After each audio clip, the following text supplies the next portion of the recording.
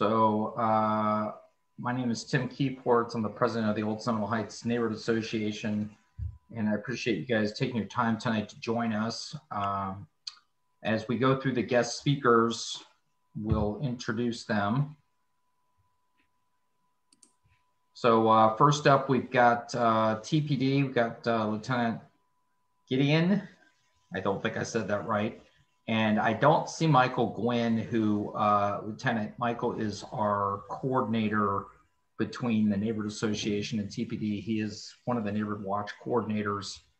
I haven't seen him jump in, but he might be on here. So in any case, I'm going to turn it over to you if you'd like to take it away. Well, first of all, thanks for having me, guys. So I haven't done many of these Neighborhood Watch meetings, but I did check in with the detectives. I said earlier, but I'm a lieutenant here in District 2, which is north of Hillsborough. So I checked in with our detectives to see what's going on in that area, to see what the main issues are.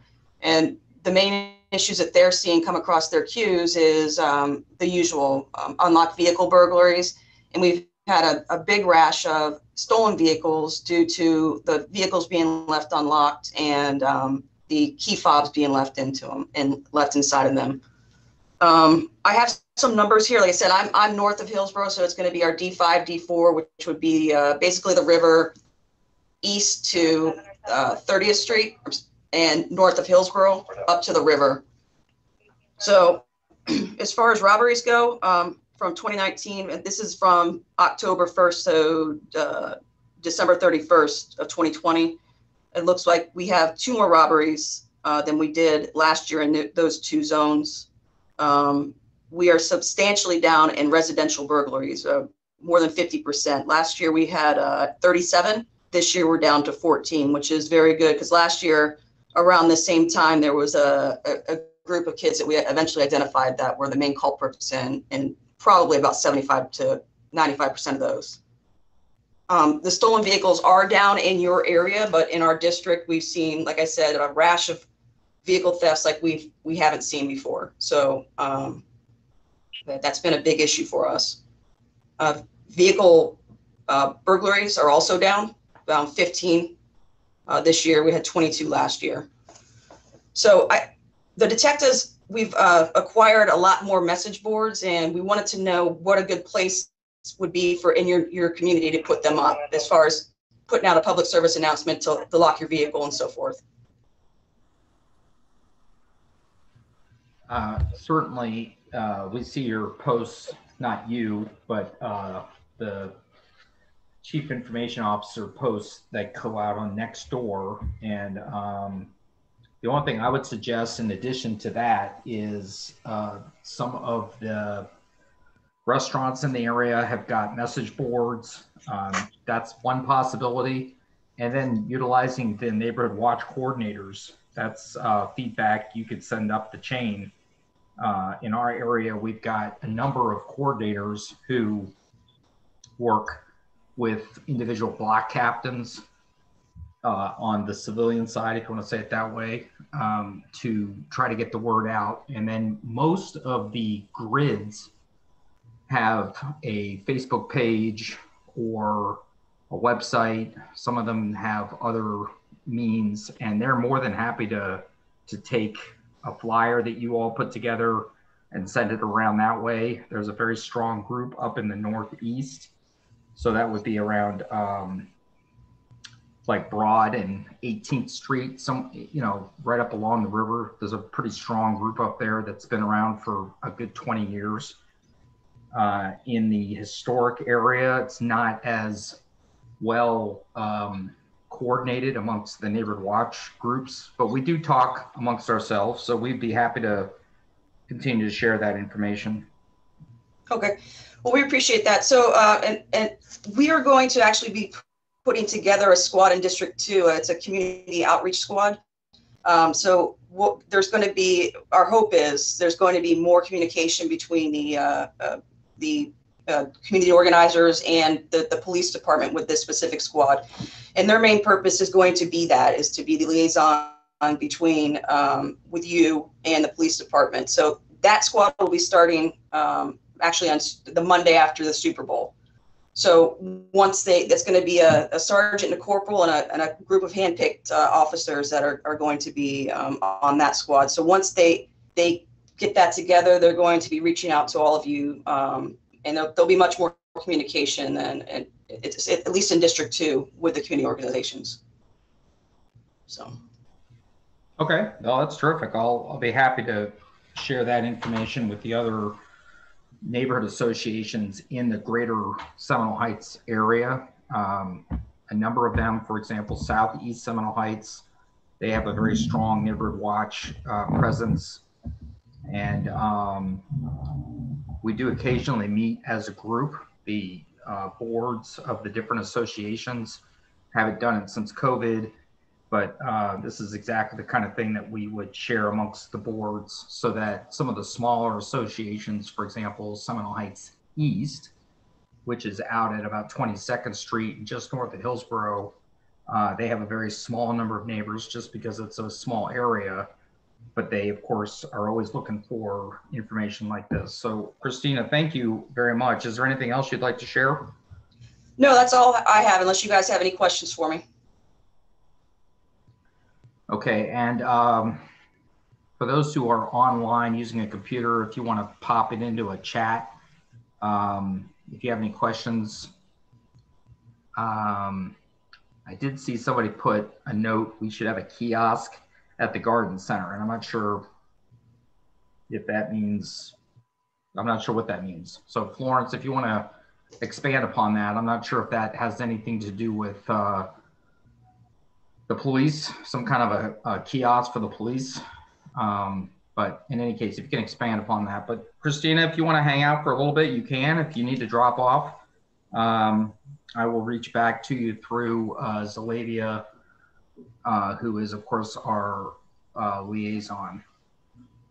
Excellent. And like I said, once we get that up and running, you'll have a more communication between us in this district, and they will be reaching out to the organizers once they get set up.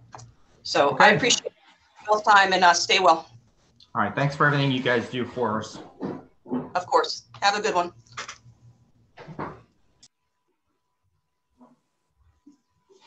Okay, so sorry for me going a little slow here. I've got to let people into the meeting. We're over 20 now.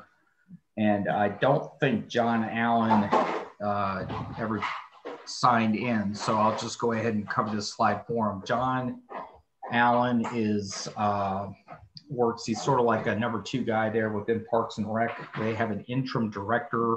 Her name is Charissa Hills. She's a longtime Parks and Rec employee, and she took over for Paul Allen. I've had several meetings actually with her through Zoom, and John is trying as best he can to improve the parks across the city, and you'll see a number of them here in a minute. But these are some of the things that they've done for us in our specific area. So if you don't know where McDougal Park is, that's along Sly on the east side of Nebraska. I went out to Henry Ola with Andrew Carranza, who, of course, people know he's a big promoter of Henry Ola improvements. We noticed that the bleacher seating was very dangerous, broken, splinters.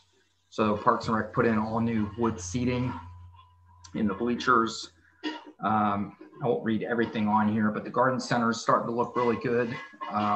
There is a sign in front of the garden center right now, and just like all the parks, it's being changed from, it's currently zoned residential, and Parks and Rec is working with the city to get all the parks re-designated as permanent green spaces, so they can't ever be developed.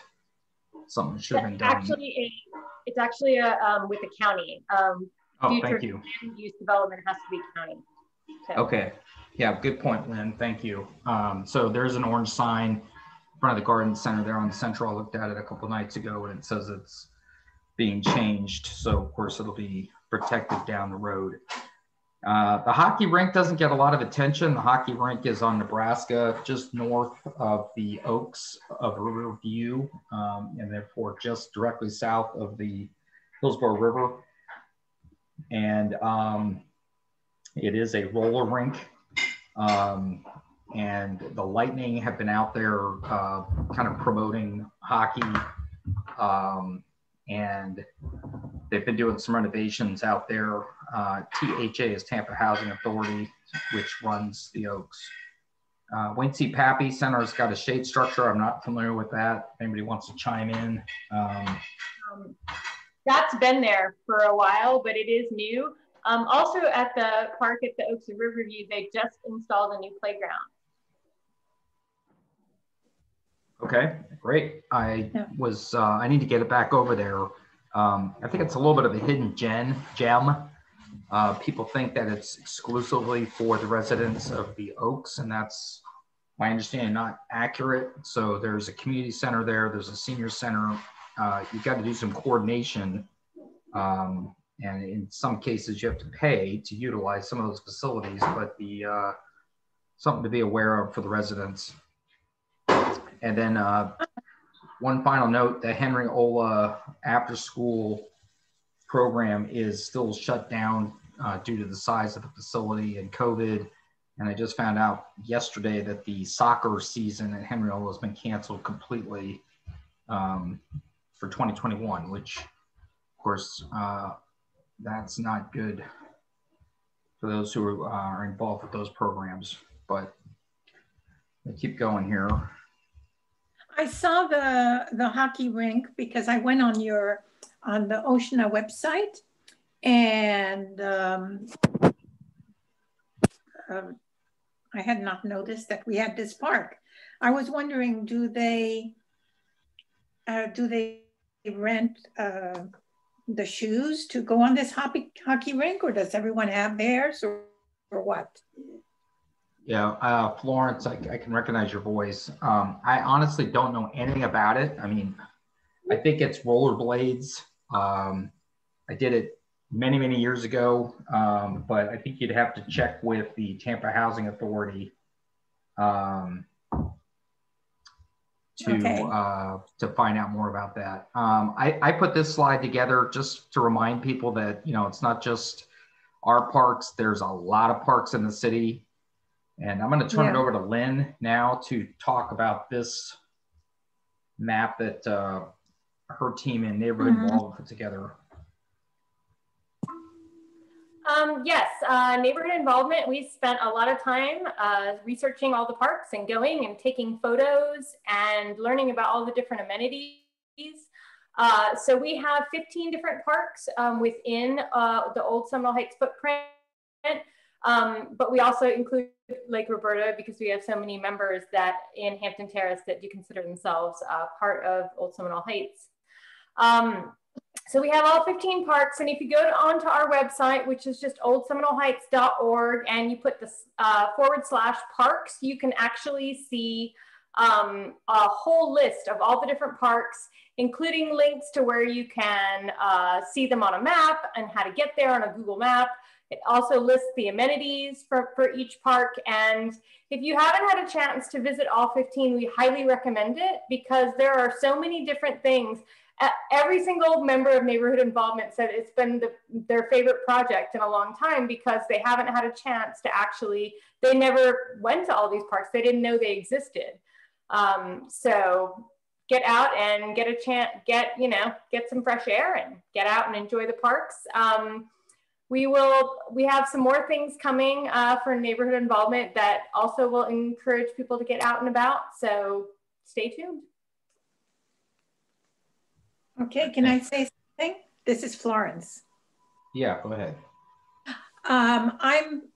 Until I broke my foot and I have a boot on right now, I was participating in Hillsborough County Take a Hike, where you go to all these different parks on a list and you get a patch or a medal after you do all this. And I was thinking we could do this just for OSHNA Take a Hike, and you have to do all 15 parks and walk a mile in there. And that's interesting at the Allen Wright Park. Yes, that's right. Well, you'd have to go around and around. Running. Yeah, that would be a pretty quick hike through Allen Wright. But I'll tell you what, I'm going to go ahead and keep moving through the slides. And why don't you guys hold your questions to the end and certainly put any comments in the chat, and then we can address them that way. But that's an interesting idea you had, Florence. I know that Lynn and Neighborhood Involvement is also looking at possibly doing like a bike map to visit each of the parks. But again, let's let them put that together, because that's still a lot of work to get done. Yeah. So Patrick, I'm going to turn it over to you now to introduce the upcoming meeting you're going to be holding.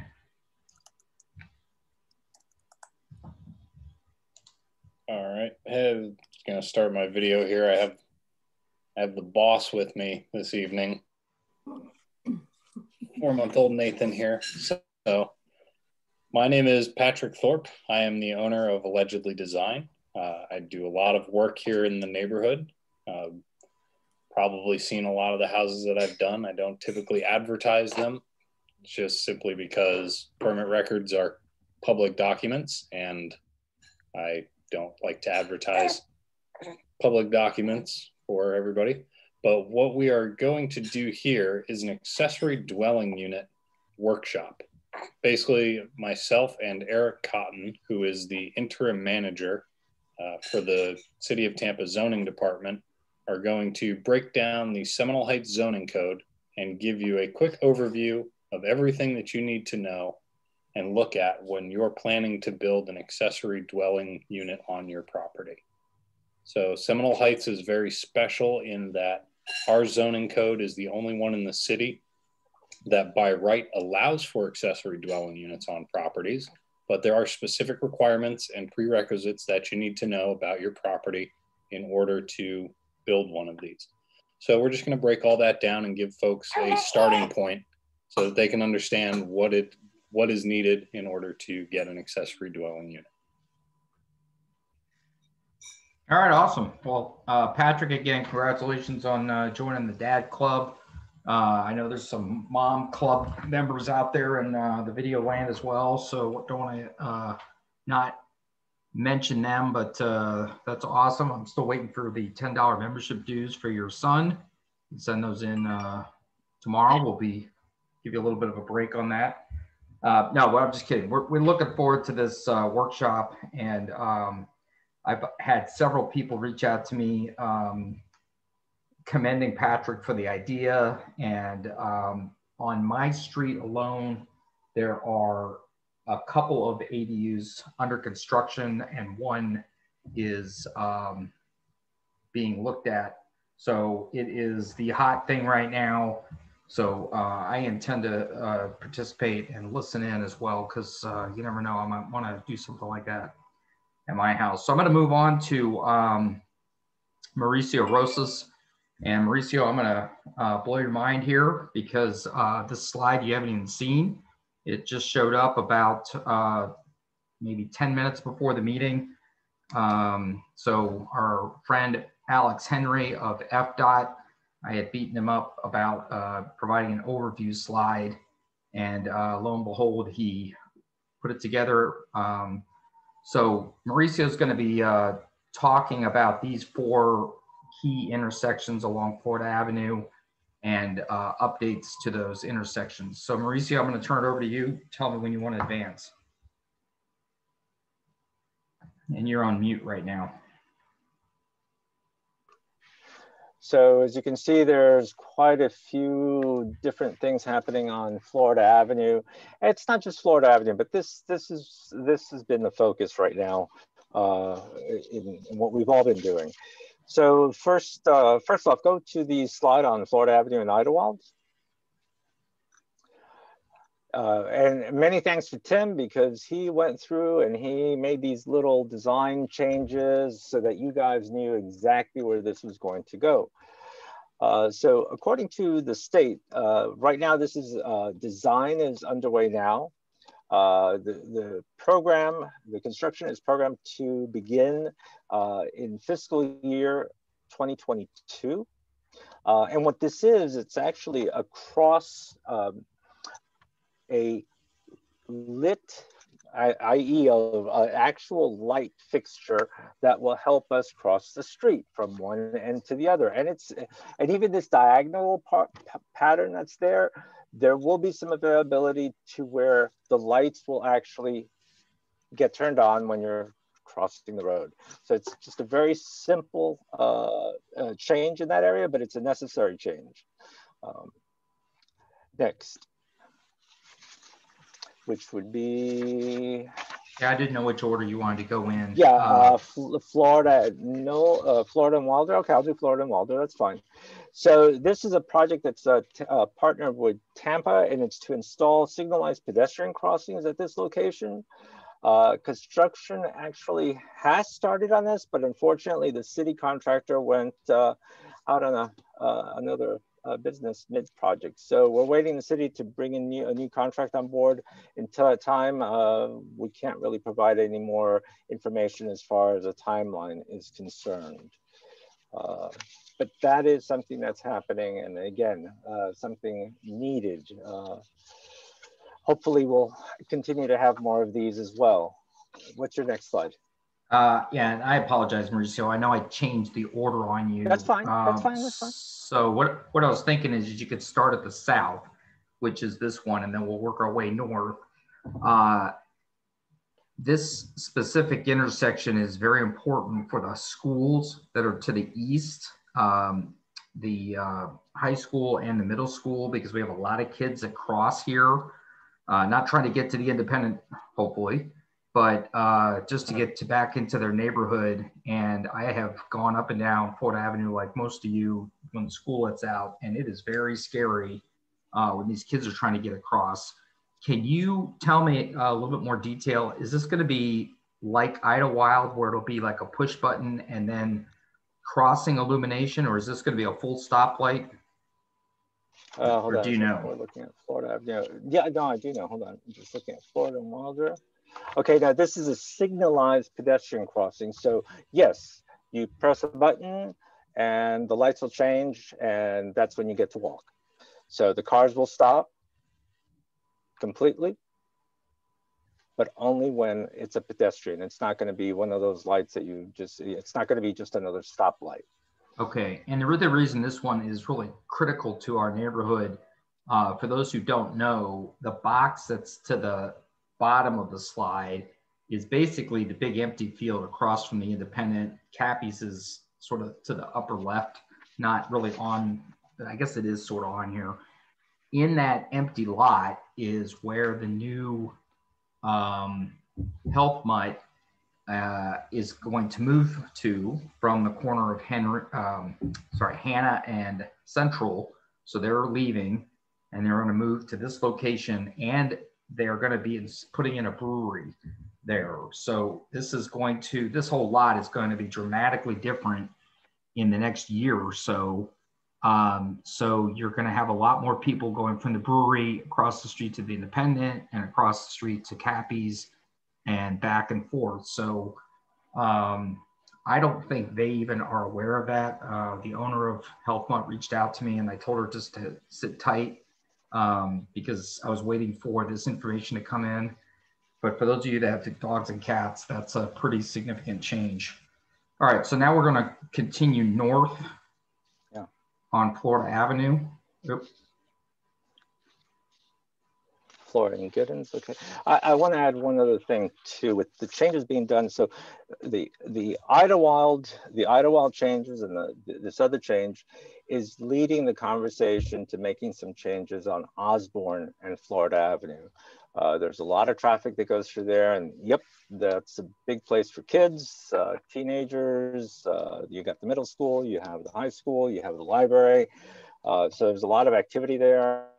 And nothing has been planned yet for Osborne in Florida, but it is a discussion that we began, and hopefully we'll start seeing something drum up either in, probably not in this year's TIP meeting, which is the Metropolitan Planning Organization Transportation public hearing that's held once a year. But hopefully in 2022, we may have it added in there because Osborne is a big concern as well.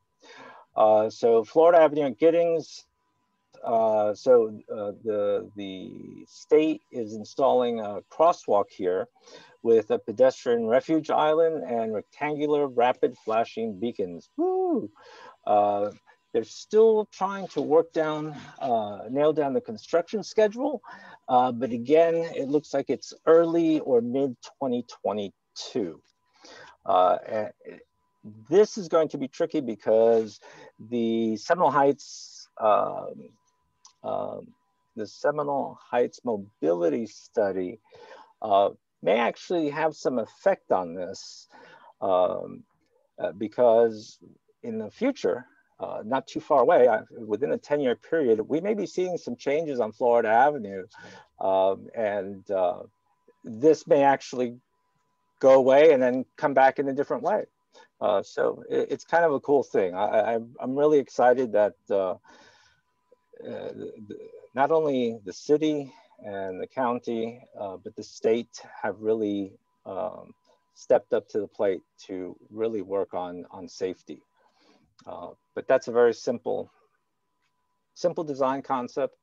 And believe it or not, the whole idea is to slow traffic down. And folks, we do have one big complaint on both sides. We hear speeding all the time, and then we hear too slow all the time, but we can't have both. And the goal is to reduce speeding on Florida Avenue, period. And this is one of those things that helps, is all these different little intersections, whether it's a pedestrian light or whether it's a hard light, whether it's a crosswalk, all these things help to slow traffic down. And we don't need people speeding through Seminole Heights anyway. Hey, before you move on, I'm gonna jump back in.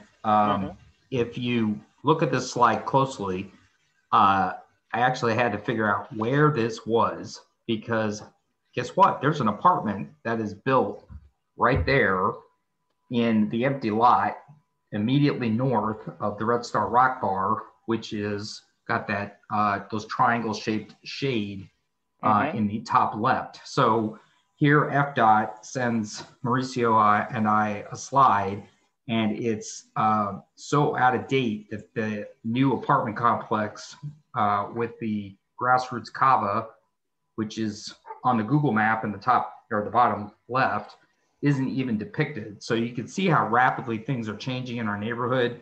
You know, the poor FDOT guys and the city of Tampa planners are trying to improve the area, and the area is changing before they can even get projects like this done. So anyway, that's why I added those orientation to the slides. Okay, the next one I think you already talked about is, I'm sorry, go ahead. This is Wilder. Wilder. I think we already did Wilder. Yeah, we've talked about Florida and Wilder. Okay, so next, what do you And here's the last one. Florida Avenue and Millwood. Hold on a second, I got my notes. Okay. So on this one, they're installing 2 signalized pedestrian crossings. And they're going to be at these 2 different locations. So design is underway. And again, this is one of those things where funding and construction of activities are there. And so this will start hopefully in early 2022. Again, it's just another way to help reduce speed and hopefully to improve pedestrian safety, and even those who are driving, their own safety as well. And then again, this is sort of ties into the restaurant that is on the east side of Florida Avenue, and then of course the Graham Building, which is all that's depicted there is Revolution Ice Cream. But I think we all know Mechanita's in there, or there used to be the wine shop. Not saying it right, and hopefully that will come back. I talked to Jamie Kozar, and she's considering bringing that back once we get out of COVID. But there's a lot of activity there happening, especially in the evening, with lots of people going in and out of King of the Coop and the new barbecue location. So Again, I think everybody should recognize that Mauricio has put a lot of work into this and beating on FDOT to keep the Heights Mobility Project front and center. This project wasn't even on the books a few years ago. It was supposed to be studied much later in the timeline, and some of the leaders in the neighborhood got them to expedite and move the Heights Mobility study to the left on the timeline, and now you're going to start to actually see results. So Mauricio. Kim Overland, I want to add a couple of more things that don't need slides. And one of them was Ola and Central Avenue Bike Boulevard. We have funding for that. It's for 22 and 23. And more than likely the construction will start sometime in 23. The thing that might happen would be at this year's public hearing, where we may want to make sure that does not get moved down the list because there is funding. So mark your calendars, June 9th is the public hearing day. The other thing, two more things. West Hillsborough Avenue from Hesperus to Armenia. There's going to be additional safety improvements made for traffic signals and pedestrian crossings on the west side of Hillsborough Avenue, west of Nebraska Avenue. There might be some resurfacing, but that'll come later. But they're focused now on possibly adding more traffic signal pedestrian crossings. And then one last note, I-275 north of downtown. We were kind of surprised a little bit that we are seeing that the Florida Department of Transportation is saying that they're looking to make two additional lanes on the outside. So one going north, one going south from the downtown interchange all the way up to Hillsborough Avenue. This seems to be not what was discussed originally last year. So this is something that will take a little bit more work to find out why this change was made. And hopefully we can work together so that we don't see any more widening of this highway. And that's it. I am done. Okay, Mauricio, as always, you did a phenomenal job. Please keep Doug Jessup in the loop. I ran into him a couple days ago. He was not able to attend. And as always, please put your comments in the chat window. And I see that Tim Bruce put a note in, and yes, agreed, crosswalks are critical. The sidewalks on Florida were part of the Heights Mobility Project. A number of OSHNA members went out and walked the sidewalks and pointed out the fact that they are not ADA compliant. A lot of them have got telephone poles and street signage right in the middle of the sidewalk. So if you were to walk abreast with two people, you'd have to actually get into trail formation, and trying to ride a bike on a sidewalk is dangerous because if you don't hit the telephone pole, you'll end up in a fence, chain link fence for a used car lot. So it's aware.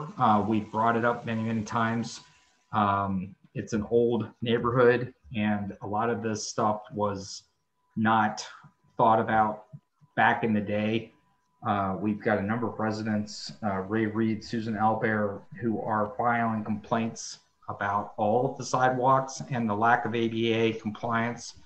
But the answer is that they're not going to repair them, or not going to fix them until a repair is needed. So as intersections are redone, then they will put the curb cuts in to allow people in wheelchairs, et cetera, to use the sidewalks more appropriately.